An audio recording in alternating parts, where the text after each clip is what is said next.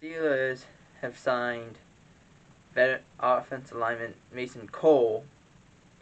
The Patriots have re-signed Jaquan Bentley to a 2-year, $9 million contract. And the Seahawks re-signed Rashard Penny to a 1-year, $5.25 million contract. The Dolphins signed Teddy Bridgewater to a 1-year, $10 million contract. It's worth up to $10 million. It's probably more around $8 million. He's the backup for Tua Tagovailoa. Chargers signed cornerback J.C. Jackson, 5 years, $82.5 million contract, $40 million guaranteed. A great signing for the Chargers. Their cornerback position is in desperate need. Bring J.C. Jackson in, who the last 2 years have had phenomenal years in terms of interceptions. Bring him around. The Bucks have re-signed Carlton Davis, 3 years, $45 million, $30 million guaranteed. A good signing, not a great signing, but a good signing for the Buccaneers. Jacksonville signed tight end Evan Ingram to a 1-year contract. I mean, okay, no one's going to dispute a 1-year contract. That's just the way things go in the NFL. Steelers re-signed, if I pronounce this wrong, I'm sorry, Chukwuemeka Okafor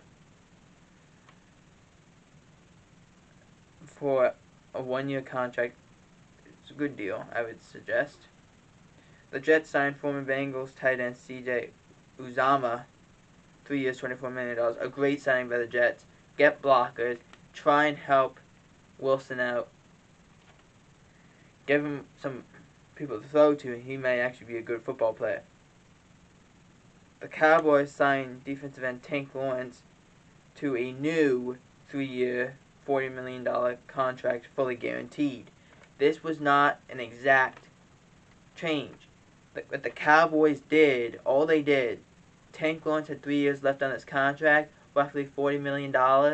They just fully guaranteed it to create room, because his cap hit this year would have been anywhere between $27 to $28 million. That was dropped down to $14 million. So they saved roughly $14 million in this to do this. It was a good move on the Cowboys' behalf. Jacksonville signed Marco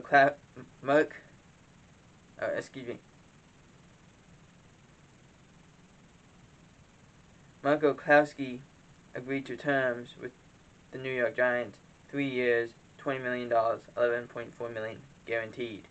A good signing. Former Colt, had a good year. Now he's in New York for the New York Football Giants.